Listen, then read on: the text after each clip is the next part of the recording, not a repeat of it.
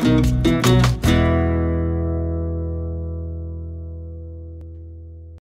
let's go ahead and dive right into to safety.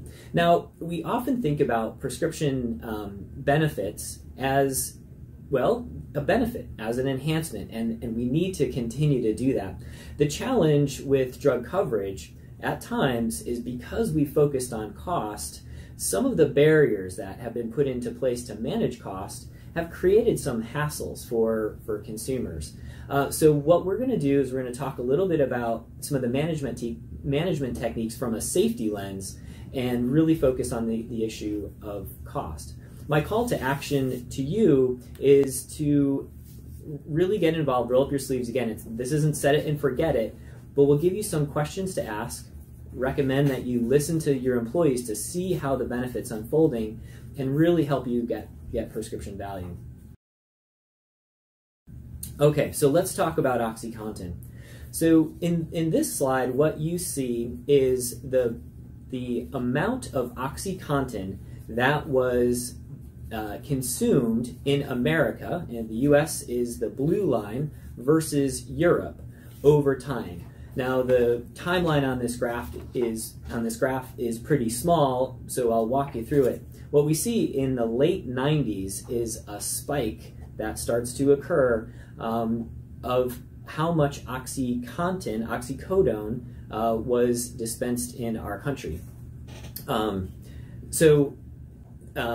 The reasons for this were a couple-fold. One is these products were heavily promoted. The manufacturers of some of the branded products promoted these products very, very heavily to physicians.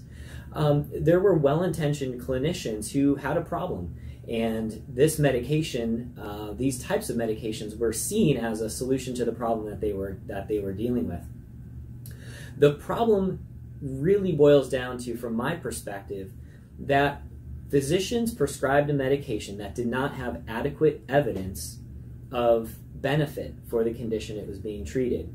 And this is really the crux of the situation that I'd like to focus on, and I'd like to get you to think about a little bit as you're thinking about prescription benefits. So the question is, what if a prescription benefit covers a drug that really lacks adequate evidence that it's going to improve health, and what are the ramifications of that?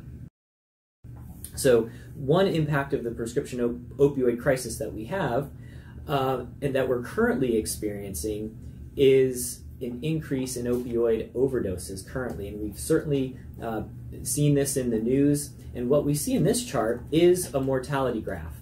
There is an increase in opioid-related deaths that have occurred starting about 10 years after the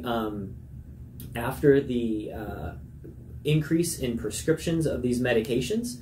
So we see a lag after medications have been used inappropriately at great quantities. The fallout starts to occur. So certainly there's a lot in the press around opioid overdoses. We're starting to see this bleed over into heroin overdoses. So you'll see a spike in the orange line, which represents heroin overdoses as well. Significant dramatic impact of a medication that was overused and it has gone wrong. In addition to deaths, perhaps some under-recognized impacts of the opioid crisis.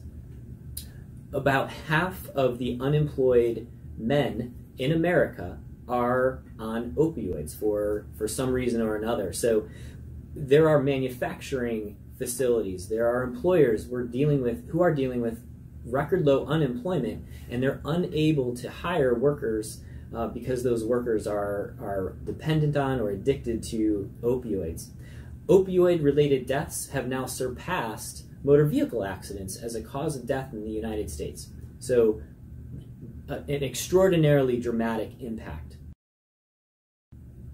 So how does this potentially relate to employer coverage? Well, I want to share a story that I was personally involved in back in the mid-2000s of an employer that recognized the potential harm that could have come from opioids. And there was a manufacturer who was involved in the fitness industry, And one of those senior executives in that company experienced a tragic personal loss due to opioid medications. And they recognized that as a fitness, as a healthcare related company, that they could do better, that they could take a stronger stance. And they worked closely with their pharmacy benefit manager at the time. I was involved in the program.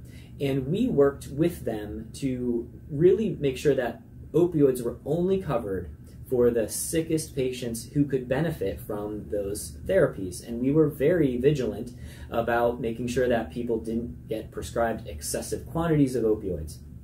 So the balance that we experienced and that we had to strike was, on one hand, there was concern about the safety of the use of these medications for the employer or for the employees.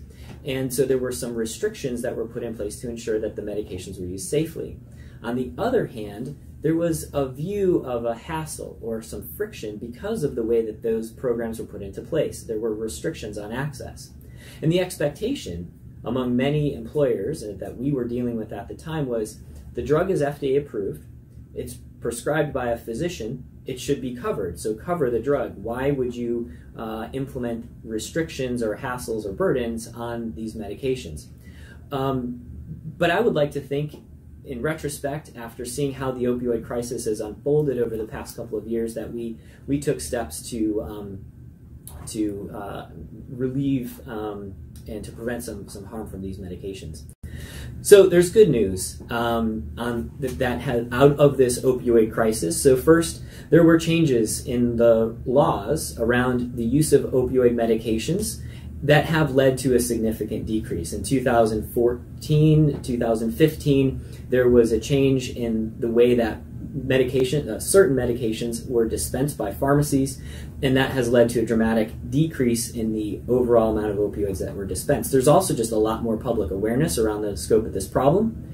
The next good news is that there are tools and resources available. The National Safety Council, as an example, has resources for employers that mirror a lot of the programs and activities that we used back 10, 15 years ago to help people raise awareness about the problem. So I believe that employers have a key opportunity here to help their employees by, one, implementing benefit designs that can help reduce unsafe medication use, but also by communicating with their employees, showing that they care, raising awareness to this problem, which has ultimately become a public health issue.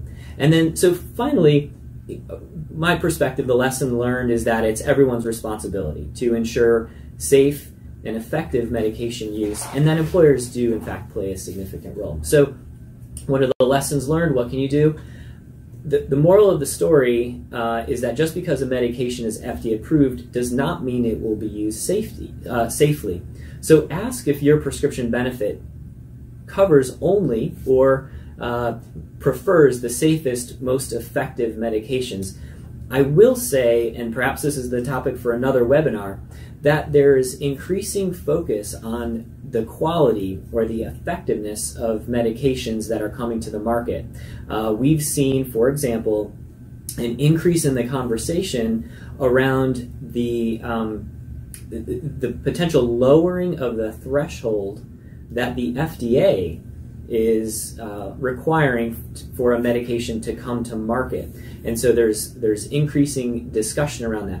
The reality is that the FDA is subject to political pressures. They're subject to some pressure to ensure that people have access to therapies. We've heard about, you might have heard about the right to try legislation, where the FDA is allowing more unproven therapies to come to market. So the lesson really here is make sure that your prescription benefit is attuned to this and is looking at not just cost, but the safety and effectiveness of medications.